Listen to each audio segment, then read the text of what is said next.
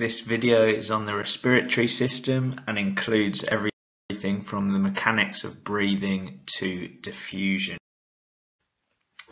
So first of all, it's important to note that the respiratory system has two main functions. The first one is to inhale, so that's the process of taking air into the body, so breathing in, most importantly, oxygen, so that can get to the working muscles, and to exhale air, so to get rid of carbon dioxide after the muscles have used the oxygen.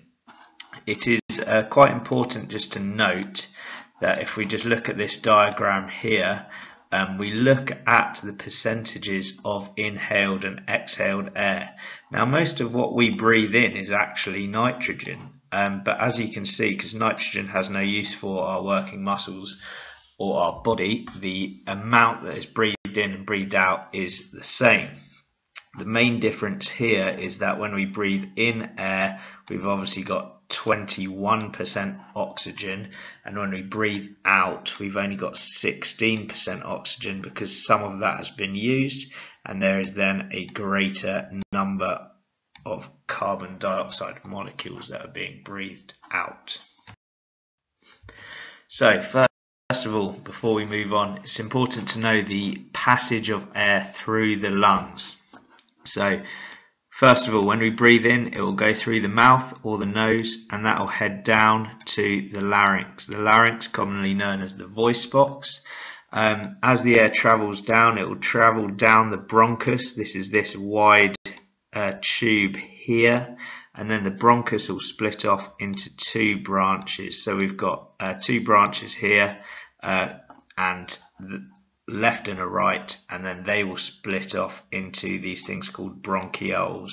So we can see these branches like branching off like a tree. These are all bronchioles. As we get to the end of the bronchioles, we've got these air sacs called alveoli. These are very important, as you'll learn a little bit later on. This is where all the diffusion happens and where air or oxygen gets moved into the blood. Diffusion. This is the movement of gas molecules from a region of high concentration to a region of low concentration. You need to know this definition because it will likely get asked in an exam. Quite simply, if we look at all of these molecules over here, all of these gas molecules, they might be oxygen, they might be carbon dioxide.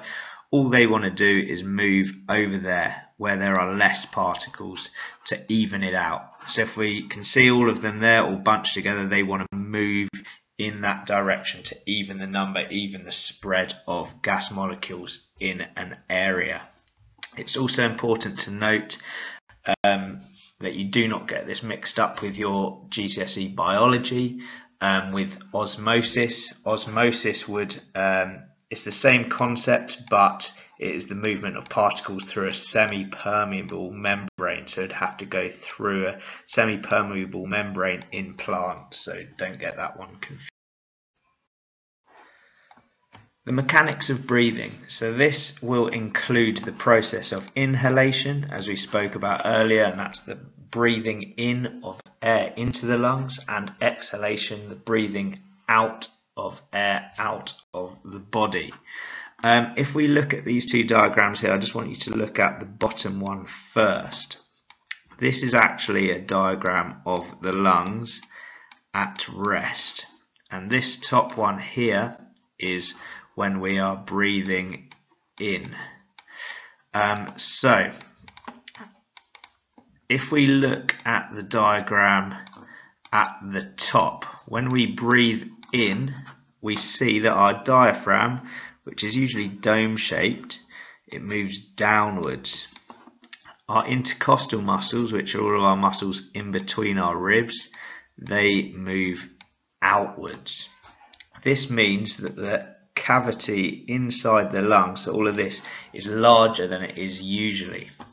This means that the pressure inside the lungs is lower than it is on the outside, and therefore air moves into the lungs. So when we think about what we've just spoken about with our diffusion, because this pressure in the lungs is lower now than the pressure on the outside, the air wants to move in, and that causes the air to move in. If we look at the second diagram here, when we relax, our intercostal muscles relax, so they move back to how they were, and our diaphragm also relaxes back into the dome shape that it is. That means the pressure is lower on the outside of the lungs, and therefore air wants to escape, so it gets pushed out of the lungs. Equally, we can see that the intercostal muscles and the diaphragm gently squeeze the lungs, so a bit like you squeezing a balloon, it will also gently force the air out.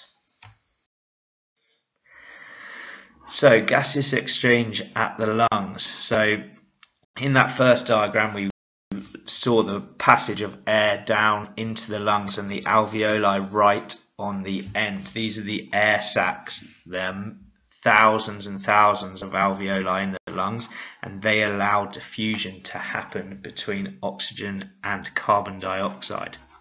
So this is a magnified picture of an alveoli, just a single one, and it has got a capillary carrying carbon dioxide towards it.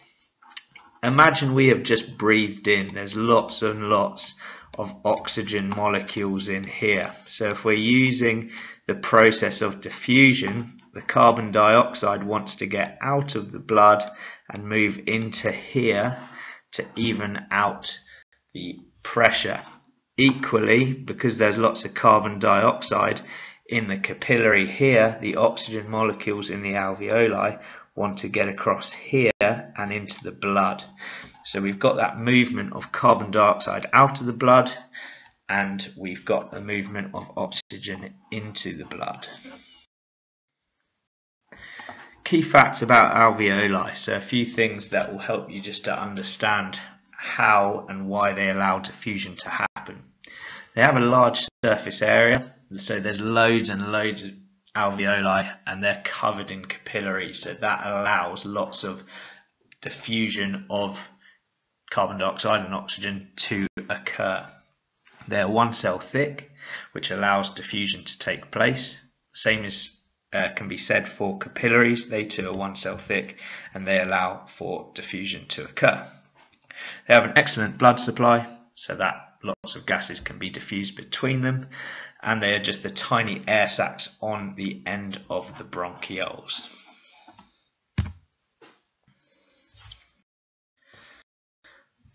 Aerobic and anaerobic exercise. So we have two systems that the body can use to produce energy. The first one of these is the aerobic system. Now this system uses oxygen to produce energy. Our chemical equation, as we might have come across, is glucose plus oxygen equals carbon dioxide plus water plus energy. So we've used our glucose or whatever carbohydrates we've eaten. It's in the presence of oxygen. Once that energy is made, we breathe out the carbon dioxide, we produce water as sweat, and then we get energy from that. Our examples of aerobic type exercise are any types of long distance running, swimming or cycling. Anaerobic exercise is without oxygen. It's key to know that. So our chemical equation here is just glucose, so whatever energy we've kind of taken into the body, what carbohydrates we've eaten, and that produces energy, plus lactic acid, which we'll look at in a bit. Our examples of anaerobic respiration would be a 100-meter sprint, sprint cycling, or a 50-meter freestyle in swimming. So the thing to note there is that they're very short and explosive style activities.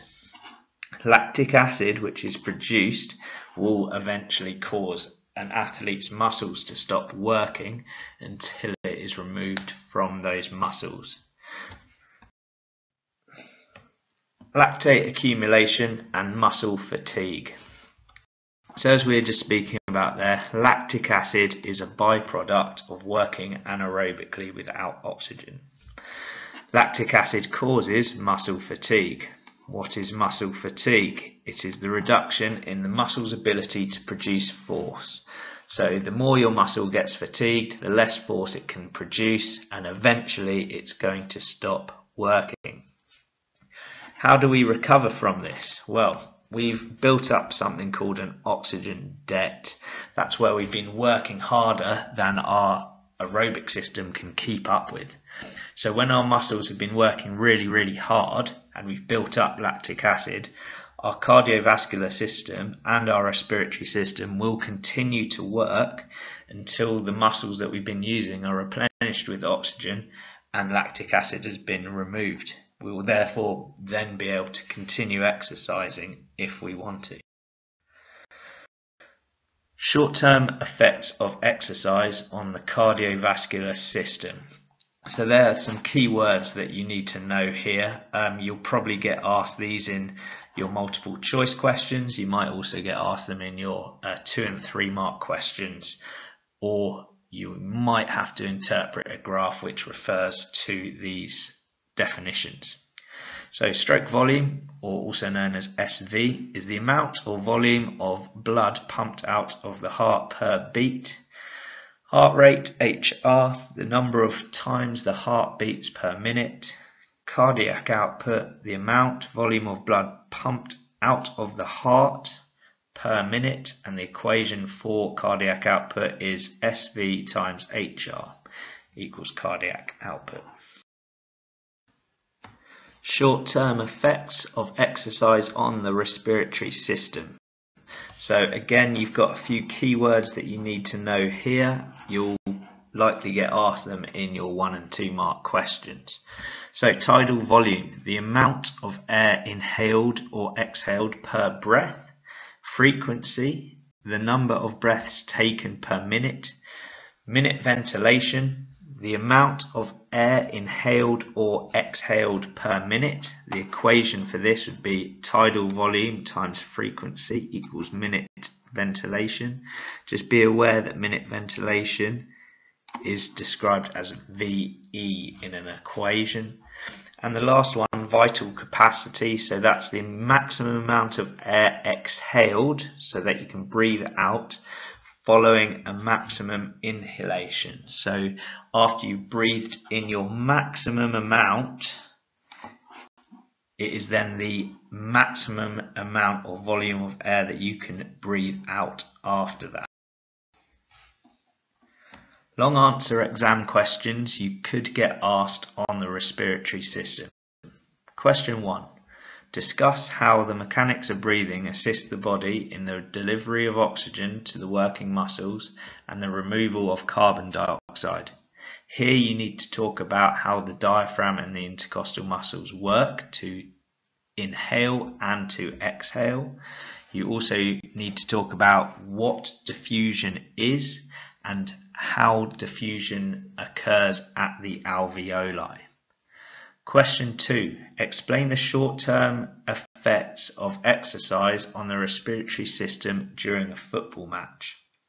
So here you need to speak about tidal volume, frequency, minute ventilation, and vital capacity. How do all of these change during exercise? Question 3. Discuss the differences in the energy systems used between a 100-meter sprinter and a marathon runner. So here you're talking about aerobic and anaerobic respiration. What is the difference between the two? How do they produce energy? And what are their benefits? And also what are their disadvantages?